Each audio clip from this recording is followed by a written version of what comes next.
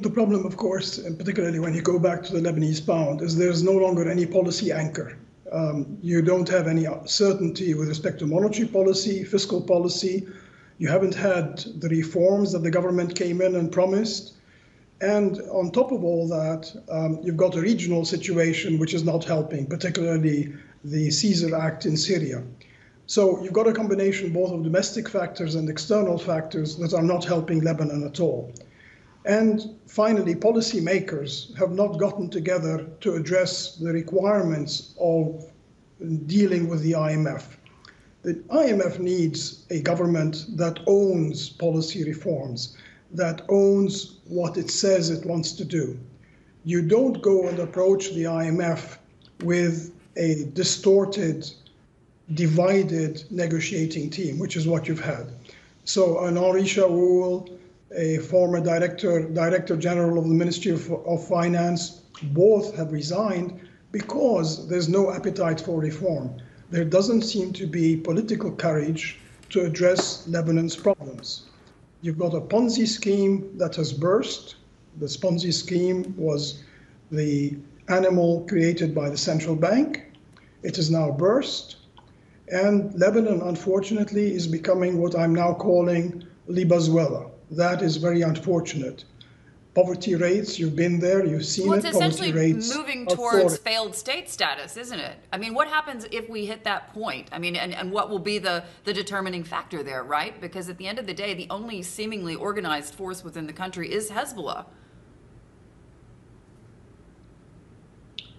I mean, I'm curious when we're going to see people out on the street, because when I was there over the weekend, it was extremely quiet. But nobody was happy, and the prices were surging, as you know, at the supermarket. Right. You're already dealing with already dealing with a failed state, because there's no policy being enacted.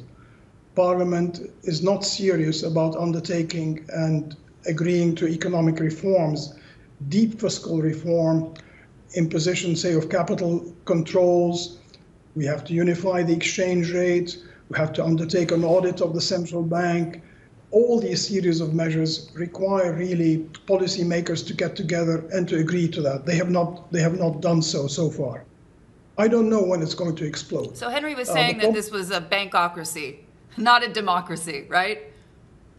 I think there's very much to that. The problem, of course, is that when you talk about explosion in the street, the politicians are very good at diverting the issues and starting to talk about 8th versus 14th of March, dividing it along sectarian and confessional lines. You know, we've seen that, and it repeats itself.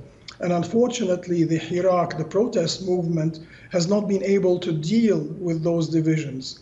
And then they send a fifth column. Whenever you have these protests, you get a fifth column coming in. It becomes violent, whereas the protests have never really been violent. But you've got elements which come in as a fifth column. And that is very unfortunate.